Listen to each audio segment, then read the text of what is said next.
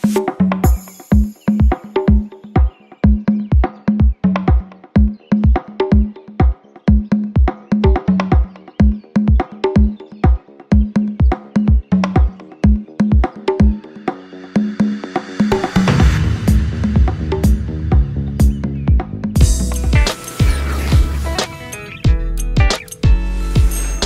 morning, winners.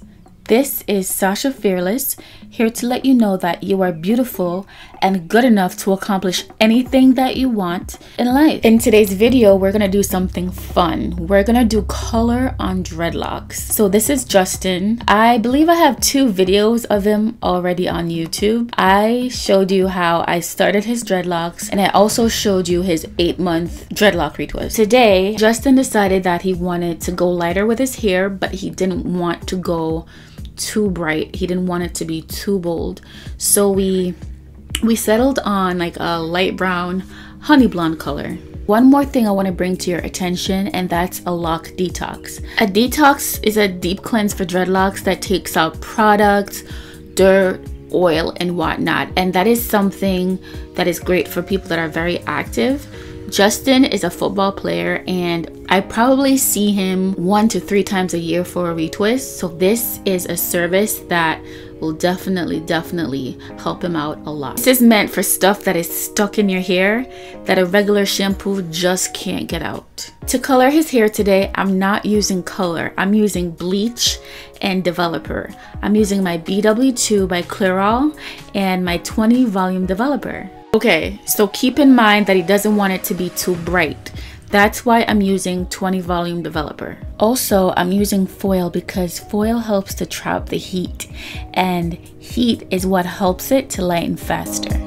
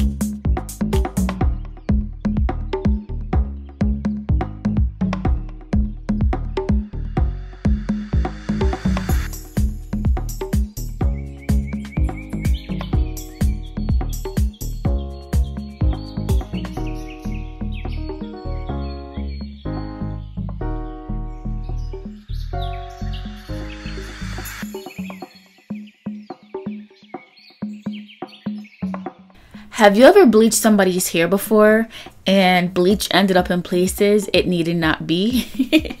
For instance, let's say you're doing ombre like this, right? And some bleach somehow ends up splashing on the roots, which always happens.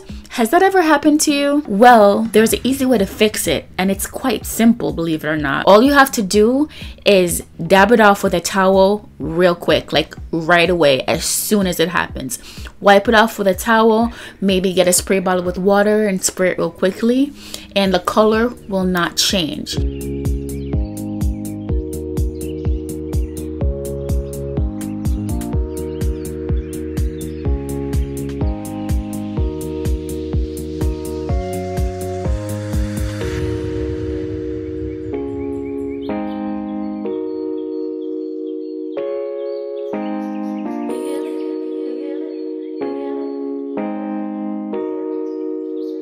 Alright, so when it comes to coloring hair with lightener, I wouldn't say go by a specific time.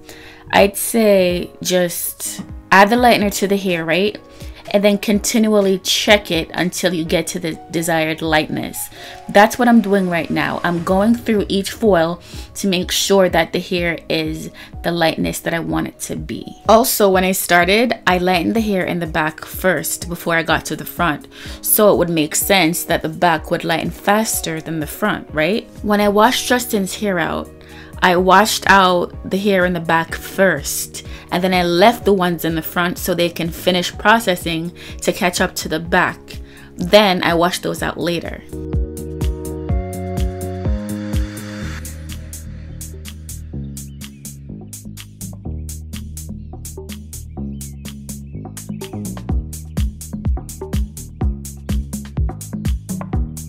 I know I have other videos on here of how I do my retwists, but for the hang of it, for the kick of it, you know, I'm just gonna show you like a little bit of how I retwist his hair.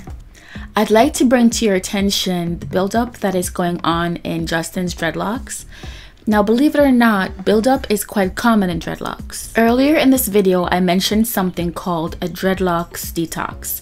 Now, that is a great, amazing service that'll remove excess buildup in locks, all right?